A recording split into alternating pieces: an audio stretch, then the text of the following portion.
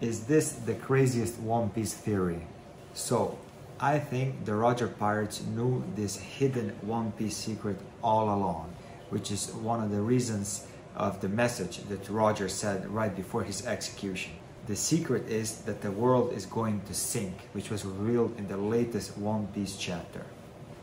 I think what's happening here is that Roger knew all along what was going to happen, and when he said right at his execution, before he was being executed, that he has found the One Piece and left it hidden in the world, that's one of the ways of him trying to help the world, to make a lot of more people go out to sea and search and find ways to swim and survive on the water, because the world is going to sink eventually.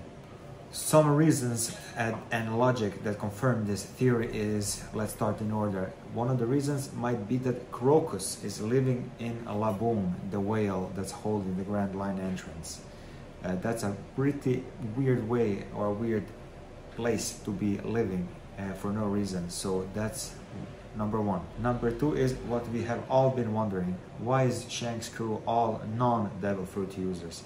It's because he was in Roger's ship, and he also knows the secret that the world is going to sink very soon, which is why he's only collecting people for his crew that have no Devil Fruit powers. Number three, why has Rayleigh, one of the most powerful men in the world, started coating ships and working as a coater? It's also to help as many people as he can indirectly. They don't even know it, so that if and when the flood happens, they will be able to survive on their ships. Number four, and the most shocking one, the most in-your-face moment from Oda.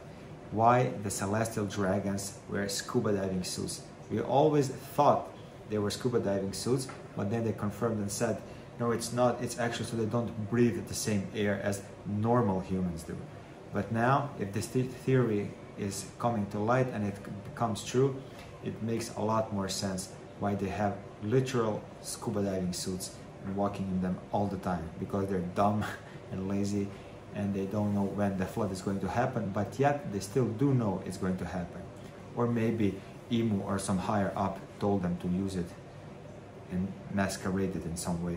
Another reason for this theory to be true is that why Mary Joy or Mary Joy is where it's located and why it's built right there, right at the top of the red line.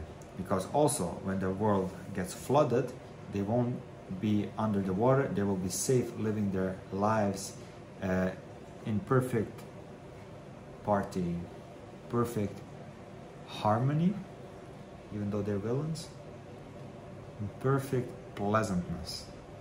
So now we go to some, let's say, shadier reasons why this theory is being confirmed to be true. That's why the world nobles are so racist toward the fishmen and hunted them down and killed them and everything. Because when the flood happens, the fishmen can easily live underwater and they will just have the whole world to themselves with no worry at all. So they're of course jealous and wanted to be the Celestial Dragons, right? The nobles wanted to be the only ones alive because they're the best species, at least that's what they think. So they had them hunt down and enslaved, unfortunately. Another race that has been discriminated that could survive the flood and it's not humans is the Lunarians, who can fly and survive the flood, find peaks and land and whatever they can do.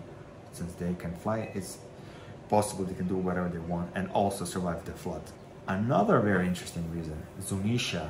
Could it be that it's some kind of a twist or a plot by Joy Boy that Zunisha isn't actually being punished, but it's being used as a last resort, last city when the flood happens, so that people have one last place to go to safety?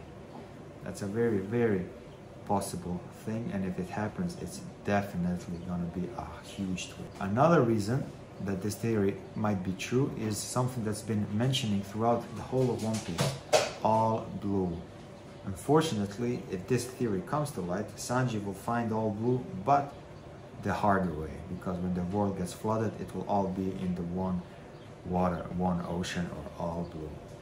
That's it for this theory. I think that Oda is a mastermind, a genius, whatever you can say about him, and he has always been so.